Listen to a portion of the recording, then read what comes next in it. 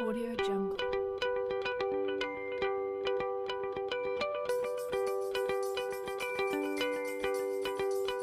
I'm here to organise an event for TIE UK North and Cancer Research UK.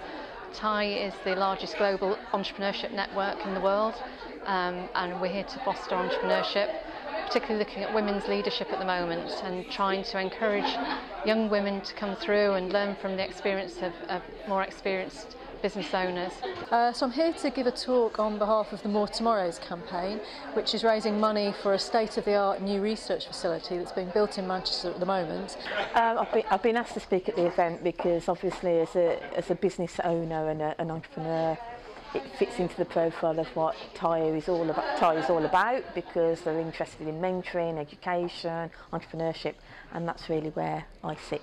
I'm here because I'm keen to meet other people, hear what other entrepreneurs are up to, and advice, insights. I'm looking forward to hearing lots of stories, people's stories about the work that they're doing, collaboration, new innovations.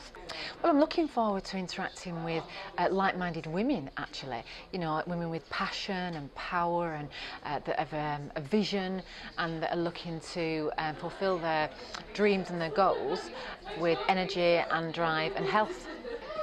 Always at this kind of event, I'm looking forward to the kinds of people that you get to meet. Anyone who's sort of does this after work is keen to broaden their network and find other interesting people, and you always come away from something like this reinvigorated, re-inspired, and you reconnect with people you haven't seen in years like Deb, and it's great, it's wonderful. So just meeting lots of like-minded pioneering women and to make some connections and really to actually tell people about the amazing work that we're doing here in Manchester at the Cancer Research UK Institute. I think to be a pioneering woman you need passion.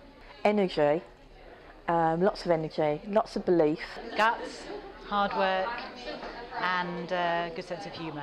The most important thing is being true to yourself, and actually if you're authentic and true to yourself, and that will come through in whatever you're doing. Audio Jungle.